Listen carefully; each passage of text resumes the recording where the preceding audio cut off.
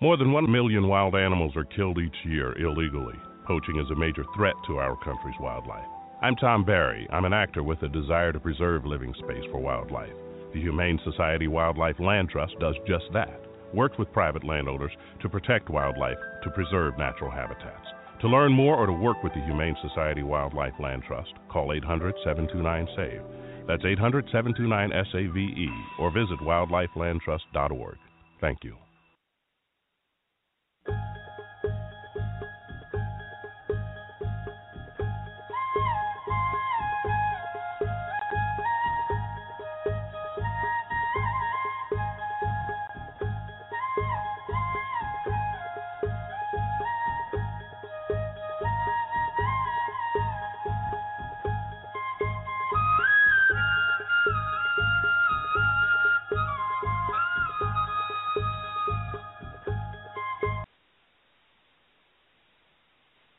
Hello, and welcome to Storyteller's Campfire on the Golden Ark of Treasures. This is your host for this evening, Charlie Checkers, where we will share how knowledge leads to understanding and wisdom. But before we begin with that discussion, a few quick announcements. For our Writer's Circle segment coming up on May 10th, I will be hosting this show discussing The Wolves of Willoughby Chase. It's a children's novel by Joan Aiken, first published in 1962. On Tuesday, May 12th, at 12, we have our Campfire Musicians segment with Matthew Sabatella and the Rambling String Band with Rich Gelhausen. On Wednesday, May 13th, Isabella Hart will host for us the Author's Voice program for Tatty, the Lonely Monarch de Lorraine. This is a book that all ages can enjoy because of the remarkable artwork, which is from real watercolors by the artist Dorothy Heron. And the story is excellent as well. Now, we originally announced that the Charlie Checkers show would debut earlier in May, but the debut date is now set for May 19th.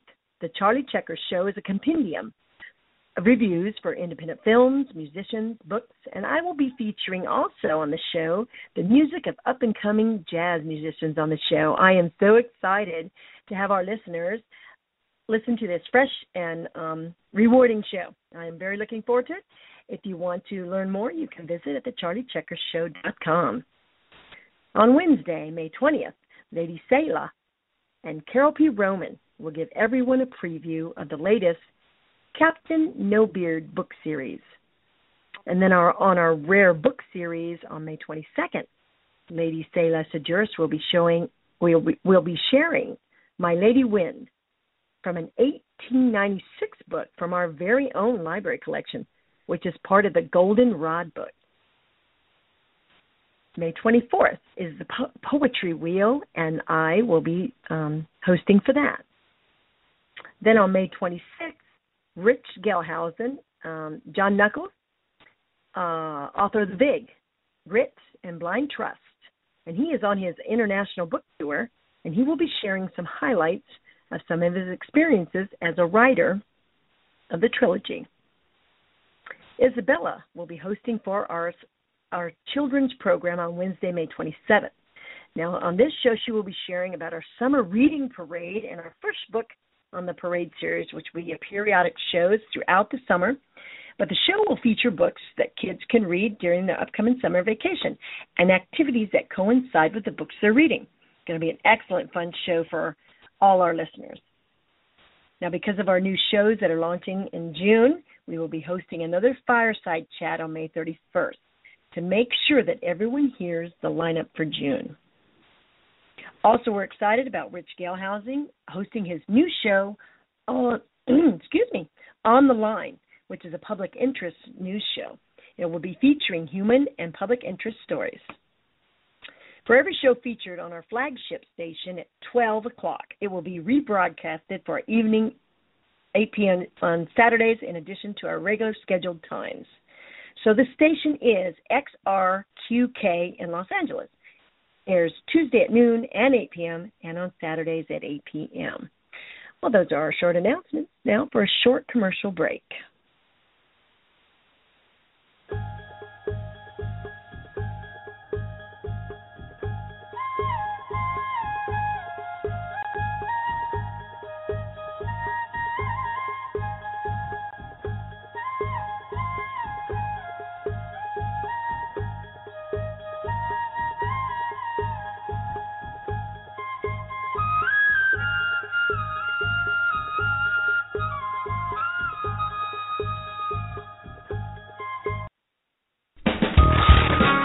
Whoa, a digital music player. Thanks, Mom. Glad you like it. We can finally toss out that old massive stereo. Mom, you can't just throw out electronics. They need to be recycled or donated. Recycled? Like aluminum cans? Yeah, you just go to greenergadgets.org, enter your zip code, and it tells you where the nearest certified recycling center is. I knew that. Okay, Mom. Recycling electronics is as easy as buying them. Log on to greenergadgets.org to find electronics recycling options near you.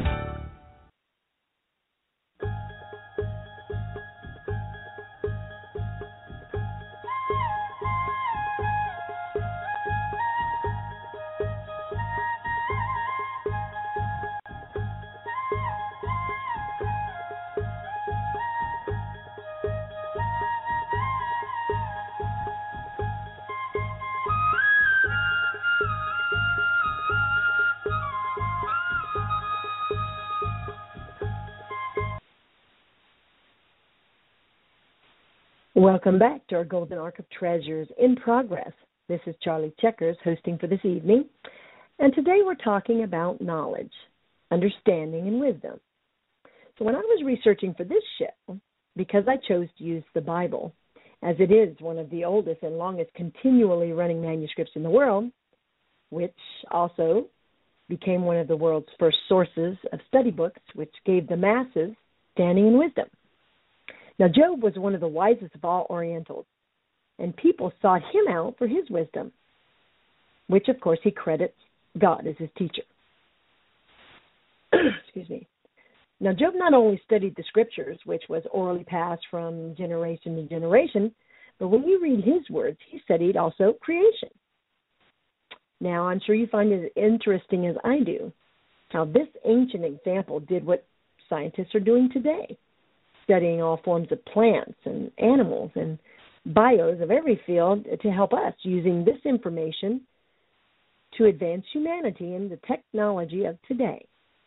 For example, like the study of ants or bees and their engineering feats and how they all work together in unity for their own ecosystem. I also found it very interesting using the Bible today that I wanted to have the most accurate translation of the Bible. And as I Googled that, the result was the New World Translation of the Holy Scriptures, published by the Watchtower and Tract Society of Pennsylvania. I thought that was very interesting. This translation you can read online as well, and it's such a joy because it's so easy to read, written in the modern English the way we speak today. And, of course, the easier something is to read, the more desire you have to read it. Your reading increases. That leads to more reading and more gathering of knowledge. But what is our goal when we are gathering knowledge? Not just to read. The dictionary defines knowledge as this: the fact or condition of knowing something with familiarity gained through experience or association. Knowledge as it applies to facts or ideas acquired by study, investigation, observation, or experience. So, when you're armed with that knowledge, what do you do with it? All that work to investigate, to study, these are action words. It takes real effort. As brought out in Proverbs 2:4-6, quoting, "If you keep searching for it as for hidden treasures, then you will understand the fear of Yahweh," or Jehovah, "and you will find the knowledge of God. For Yahweh, or Jehovah, himself gives wisdom. From his mouth comes knowledge and discernment." Excuse me. So no matter what you want to learn about, what you want to research, and in this day and age of technology, of course, the search engine's available. Google, and you have Wikipedia. It's easier than ever.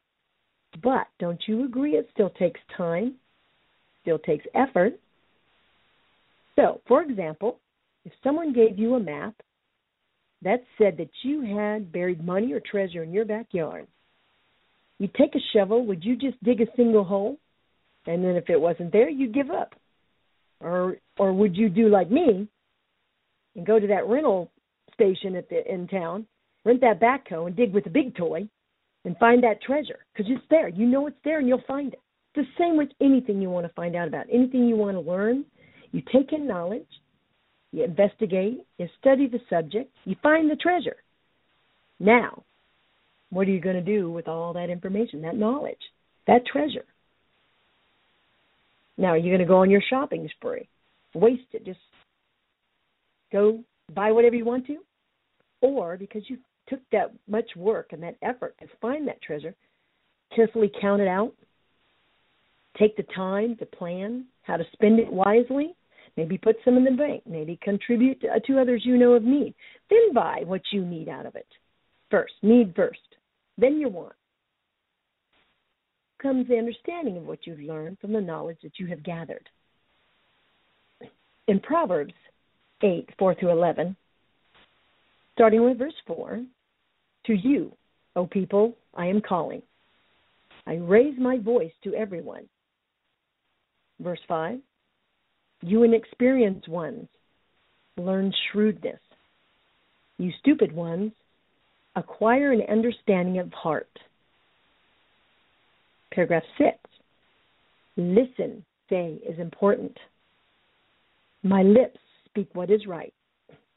Verse 7, for my mouth softly utters truth. My lips detest what is wicked.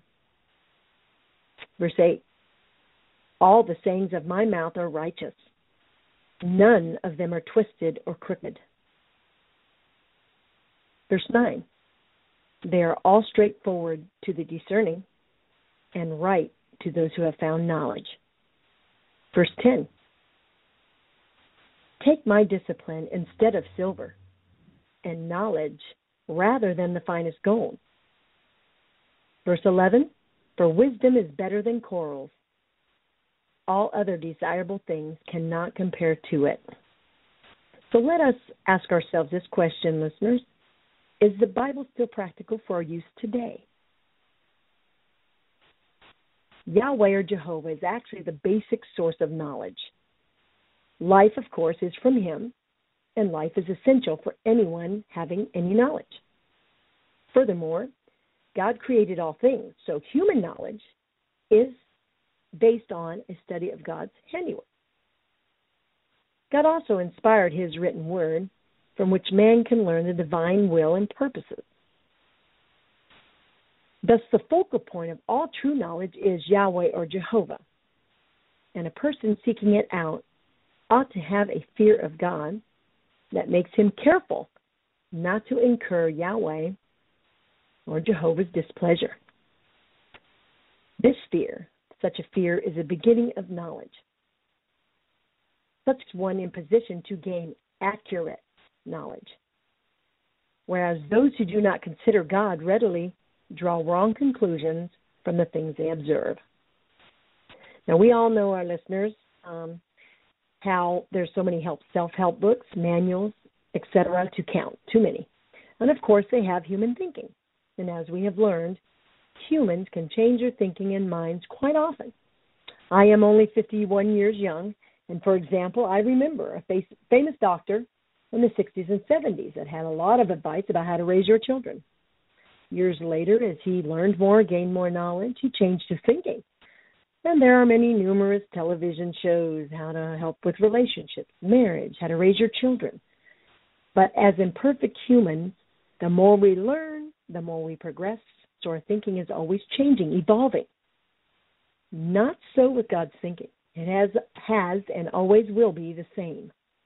The Bible, being inspired of God, it says of itself, 2 Timothy 3:16,